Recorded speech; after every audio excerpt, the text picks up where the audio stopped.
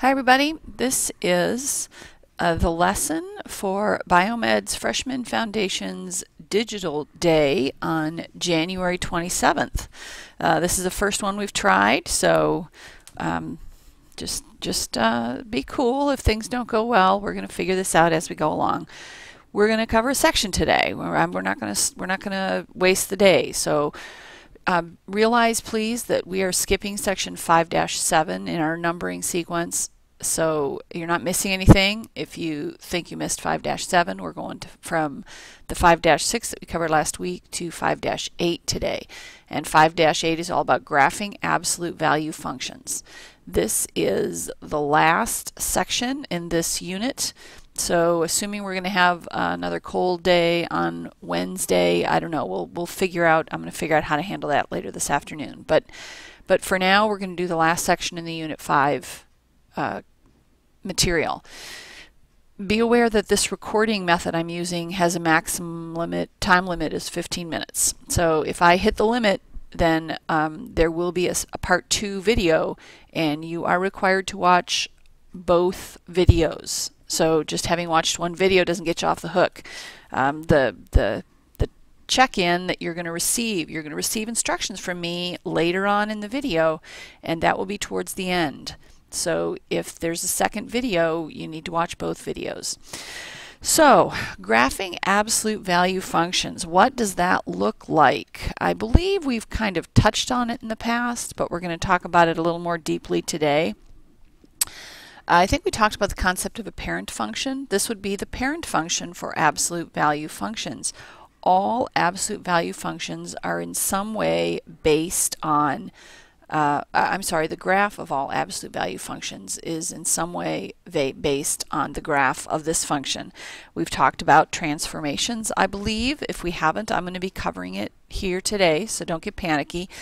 Let's think just for a quick minute what this graph is going to look like. Let's make us a little chart and plot some points.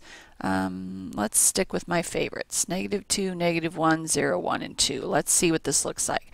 When we plug -2 into the function, our output is a +2, because remember, the absolute value drops any negatives after you've done all the simplifying inside the absolute value. You do not go dropping negatives. We'll deal with that later, but understand you have to do all the algebra you need to do inside the absolute value bars first, and then you drop any negative. If we pop in a -2 for x, we're going to get a +1. 0 is going to give us 0, 1 is going to give us 1, and 2 is going to give us 2. So if we go over here and chart that, that's going to look like this. -2 is 2, -1 is 1, 0 is 0, 1 is 1, and 2 is 2.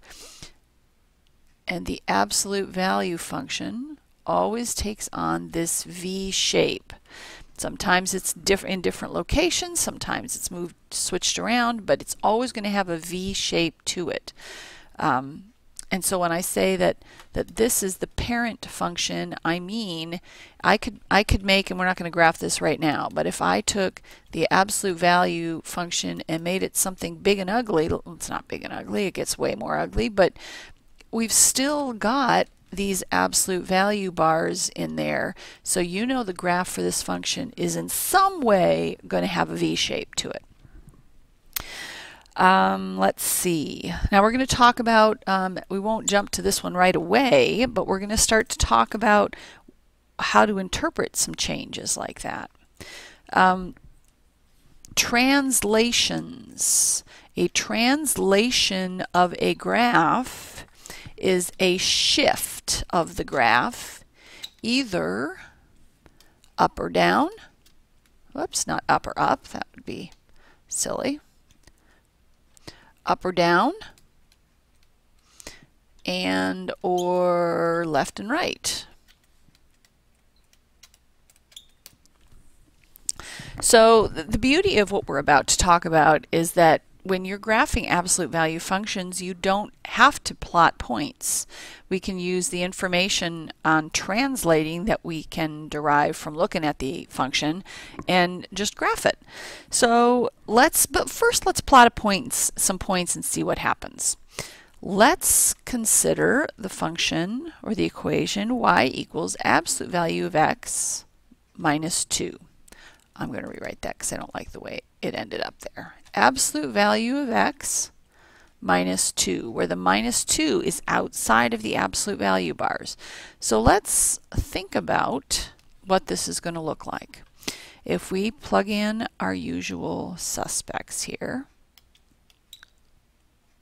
well, we plug in a negative 2. Let's just see what this looks like. The absolute value of negative 2 minus 2 equals, well, the negative 2 becomes a positive 2, minus 2 becomes 0. Absolute value of negative 1 minus 2 becomes a 1 minus 2 because the negative 1 drops its 1, which becomes a negative 1.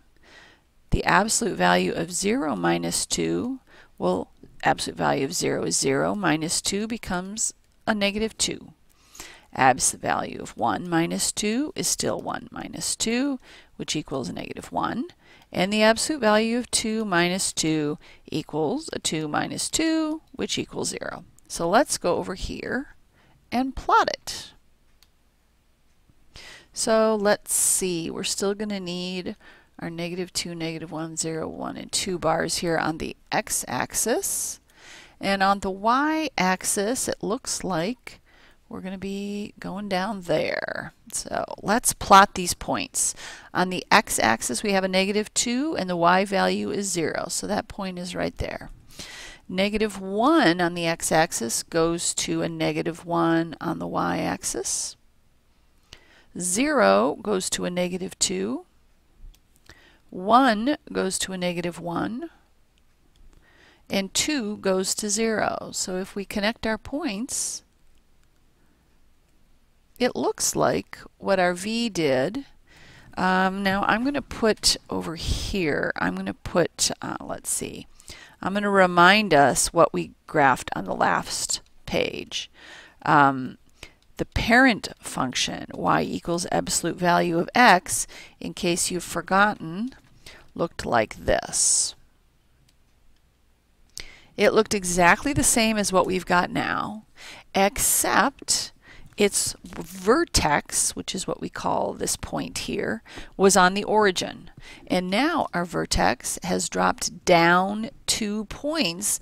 And look at that. That's kind of descriptive of a drop of 2 points, isn't it? Algebraically, you can kind of think about this as we're taking this parent function, absolute value of x, and the output, y, is going to be that parent function but dropped down by 2. So algebraically, it might make some sense to you also that what this negative 2 here, minus 2 at the end here, is going to do is actually take every output and drop it down by 2. Well, on the graph, that's the equivalent of going 2 down on the y-axis. So in kind of every different way we might think about it, I hope this graph kind of makes sense for graphing this equation here. Let's do one more. Let me get a new page here. Hold on. So one thing you're going to have to learn to memorize, and I don't think it's a big deal, is that the parent function of the absolute value graph. Well, that didn't work out at all with this podium that I'm using, did it? The parent function of the absolute value graph is AV, there, that's much better, with its vertex on the origin and opening upwards. That's also an important fact. So this right here is something that you need to memorize and get used to. Let's think about what the graph of y equals absolute value of x plus 1 might look like. And I forgot my closing absolute value bar there. Once again, I think things are looking confusing, so let's rewrite. Y equals the absolute value of x plus 1. Well, hopefully you're imagining right away that what we're going to have is perhaps that same V shape, but this plus 1 here, maybe that's going to move us up 1, huh? Does that make some sense? The minus 2 moved us down by 2. Maybe the plus 1 is going to move us up by 1. Let's real quick make a little chart and double check and make sure we're right. Minus 2, minus 1, 0, 1, and 2. If we plug a negative 2 in, the absolute value of a negative 2 is going to give us 2 plus 1, which is going to equal 3. The absolute value of 1 plus 1 is going to give us 2. The absolute value of 0 plus 1 is going to give us 1. 1 plus 1 is going to give us 2, and 2 plus 1 is going to give us 3. So if we go back over here, let's see if that gives us what we expected. And we've got the point negative 2, 3, which is, right in this neighborhood. If it's, oh, wait a minute, the 3 would have been here. 1, 2, 3. So that would be about here. So that's about what I expected, actually. That's pretty good. Negative 1, 2 is going to be about here. 0, 1 is going to be here. 1, 2 is going to be here. And 2, 3 is going to be here. So just using what we're thinking we know about the translation worked. It gave us the graph we were hoping. So now let me give you a little statement that we can use. If we have a graph y equals the absolute value of x plus k, well, we take the graph of y equals absolute value of x and translate. All right, let's just fix it. Translate by k units up or down. Okay, so that's good. I would like to back up for a minute and talk about, I just don't know what I just did. I'd like to go back for a minute and look. Let's go back to this graph here. I'd like to talk about the domain and range of this graph. Remember, domains are inputs, ranges are outputs. Domain, let's do this. Domain equals input, which equals the x values. Range equals output, which equals our y values. So let's think for a minute what the domain and range of an absolute value function might be. The domain, well, it looks like this is going to go on forever up and to the right, and this is going to go up forever left and to the right. Or left and up, I'm sorry, right and up and left and up. So it looks like for every potential input, there is some output. So we're going to say in this case, our domain equals all real numbers. Now our outputs, I'm sorry, the podium gets real weird here in this corner, so I can't finish the word numbers. I don't know. It just doesn't work in that corner. I'm just going to erase the whole thing. So our domain, in this case, sorry, I'm all messed up now. In this situation, our domain equals all real numbers. Sorry, I'm starting to rush because I'm running out of my 15 minutes here. Our range, though, well, our range is our outputs.